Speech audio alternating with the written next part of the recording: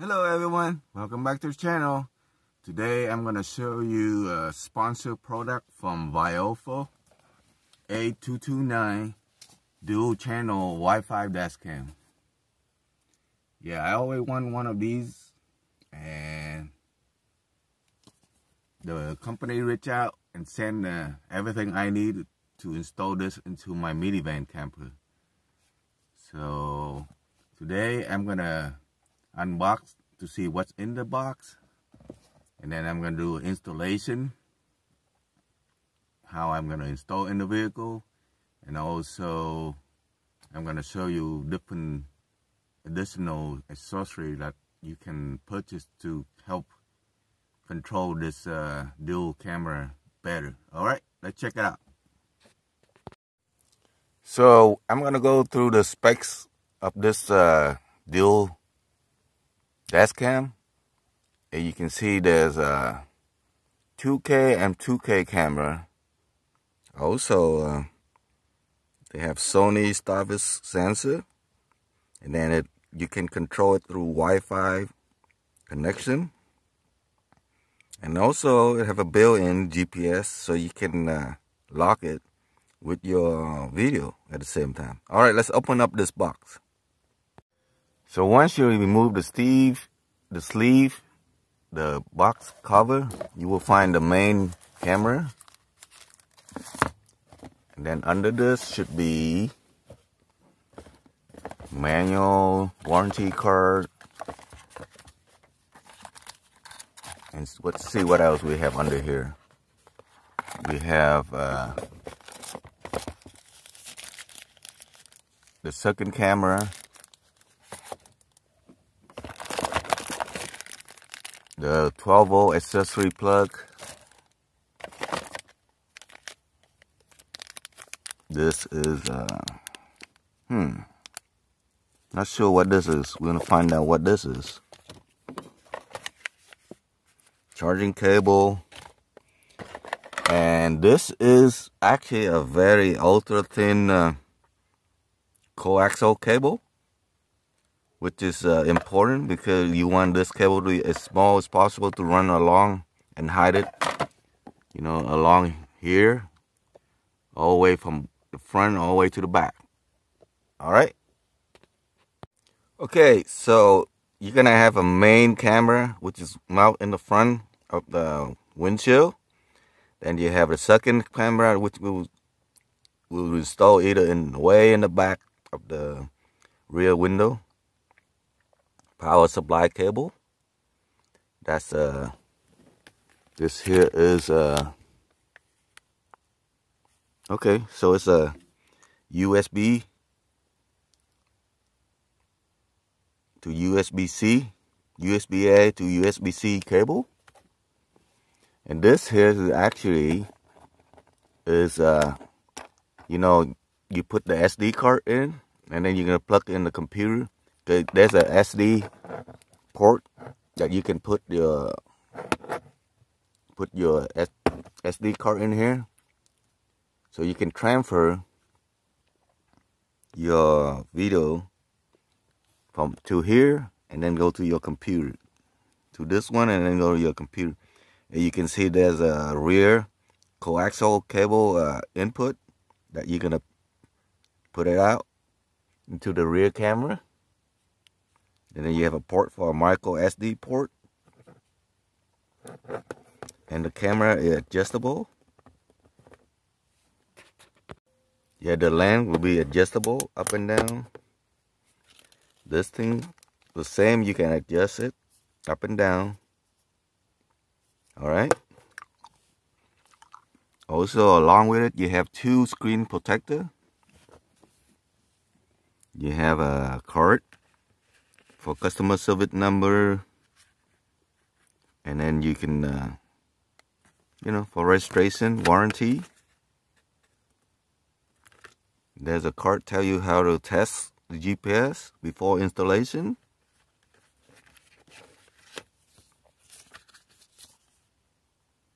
Then you have a instruction guide, which is all in Chinese, so yeah, maybe I gotta version with the writing in Chinese. So we're gonna have to figure this out. Maybe I will be able to find a manual online with English. Okay, so I almost forgot about this piece. This is a tool to use to pry on the molding, so that way you can put the coaxial cable and hide it and run it to the back. So along you're gonna need to purchase a SD card, micro SD card, to record your video into the camera. So that this is not come with the camera, so you need to purchase one of these. And then instead of fumbling and do control, record and unrecord the camera, you can use the remote button right here, wireless remote, Bluetooth remote control. This is a filter lens for the front camera, I believe, because you know sometimes the sun will hit straight at it. This will keep it from getting blinded and you still be able to record. And this is a hardwire kit. Instead of plug into the 12-volt accessory port, you can hardwire and use this to have power to the camera at all time. That way, if somebody hit your vehicle, it will record. You know. So before you even attempt to install this device, make sure you test it out. Make sure everything works as advertised, and then you're gonna find where you're gonna install this, and then you're gonna spray it, clean it with some iso alcohol. That way it will stick better. And by the way, you can remove this way. Yeah, you actually can remove the camera from the windshield once you install. So, but I will leave this on, so that way I know exactly where the camera is gonna be. Just a matter of slide it in. So according to the instruction book, it say you need to install somewhere that it will not interfere with the sunshade on both, you know. So I'm gonna choose right here, right under the shade right here, so it will stick better. Plus I'm gonna leave a little bit of room so I can slide the camera out, you know, for file transferring if I need to take it out. All right. Yeah, I'm gonna dry fit this, see how it goes before I pull the sticker.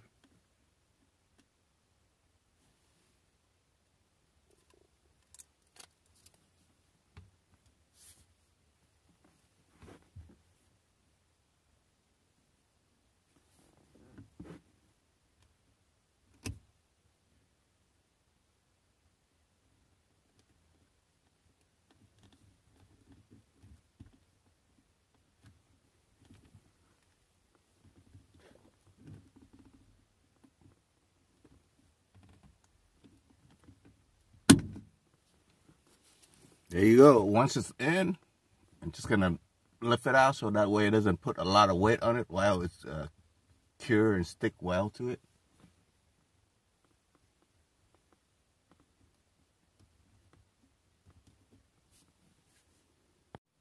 Next up, I'm gonna run the power cable. You can see where it's plugging in up to here, and I'm gonna hide it along the way, all the way to here. Then coming down, maybe go across here. So I'm gonna see how it go, and then coming down, down, down, down, down, down, down, and then gonna go across to the power accessory down here, which is down here. Yep, right there. All right, I'm gonna run it, and then I'm gonna show you what it look like. All right, so after I stick the camera, the front camera up there, and I start connecting the cable, start from here, and then I run the cable. So this is a power cable for the whole, both camera. This go up here, come across, cross here, here, and then come here. You don't even see the cable, do you? It's high very well. The package come with a little plastic prior that you can use to pry these plastic molding, so you can push the cable down, so you can see it. And then I go inside here, see that, and coming down, down, down, down to here. You can hardly see any cable. I don't think you can see any cable at all. Then coming down here, that's right there, you can see a little bit. The reason I don't want to bend the cable too much, so you want to have a nice curve around, and then I hide it under the panel again, and then run across here. Of course, I'm gonna prefer to use this 12-volt outlet, so that's why I leave it. The kit comes with the adapter here. You can either run with a 5-volt USB, or you can plug in with the cigarette lighter. All right, we're gonna go take a look at the cable, the coaxial cable. Super thin cable that you will not see it at all unless I show you where it is. Okay, so I ran the coaxial cable, which is the thinner one, along here, over, and coming down to here. You don't even see that I run through here, do you? That's how thin this coaxial cable is. And come along here, let me show you a little bit. Maybe you can see where it is. I can hardly see it. You might be able to see it a little bit right there in that angle. Of course, I was surprised that the cable is long enough to go all the way in the back of a Toyota 2008 Toyota Sienna camera. See, it's going under all these panels.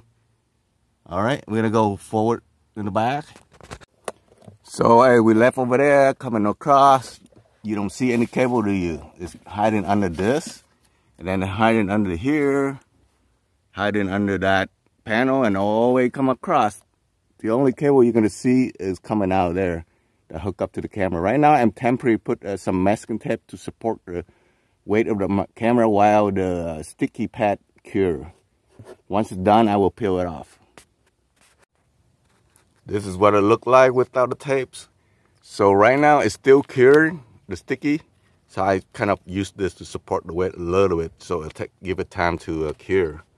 And this is how you install the front camera there. Cable run all the way across there, come back all the way over here. You don't see any extra. I have extra, but I loop them and then tuck them all the way up to the ceiling. And that is how you install VIOFO A229 dual channel Wi-Fi dash cam. So with this, you can either scan App Store or Google Play.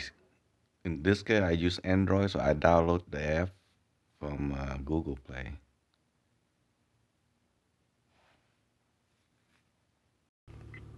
Wi-Fi enabled. So once you have the app open, you're gonna have to turn on your Wi-Fi. You're gonna look for 5G via VIOFO. Wi-Fi connected. You're gonna try to connect it, your phone with the front camera. This is how you do it. If it doesn't open up, you just close it and close the app itself, and then reopen it, and then it will bring up the live view like this.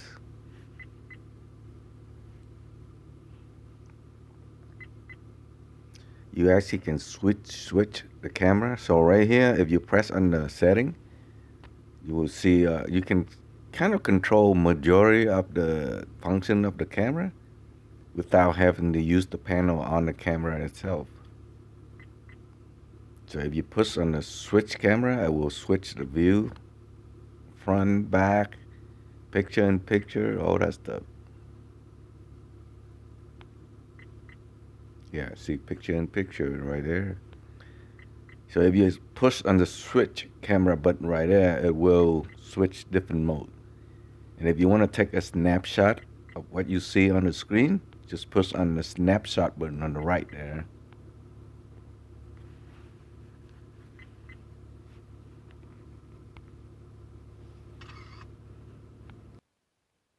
So if you push on the manual button right there, it'll bring you to all the video that's recorded on the SD card. You can either delete or download file from here through your phone instead of have to connect the wire to it. So once your phone is connected to the camera via Wi-Fi, you can do pretty much a lot of different things.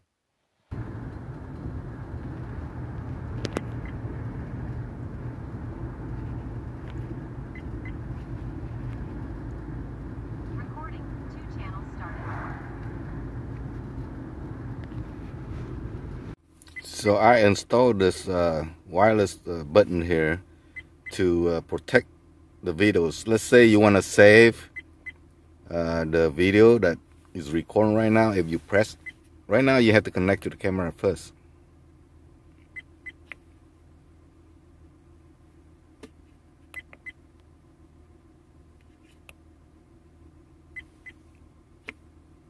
You can see it blinking. Now it's blue. That means it's connected. Video protected. You can hear that? It say video protected. So this sample video that I pulled from the camera. So this Video is protected. about around 3 p.m. Recording. Two channels started. This one is I would say about 5:30 or so.